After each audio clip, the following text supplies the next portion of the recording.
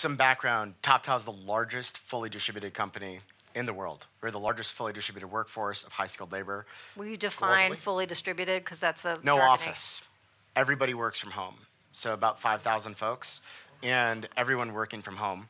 And so...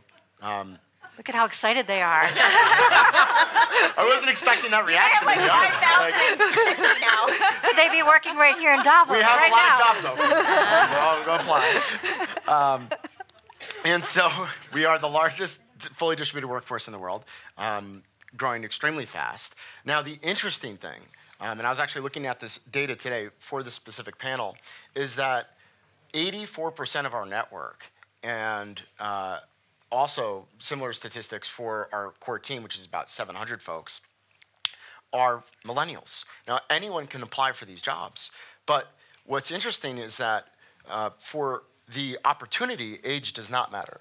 But for the dynamic, it does for the individuals. And so we have to adapt to those individuals' needs. We also have to convince folks, apparently not folks in this room, that working from home is valuable and can happen fluidly today.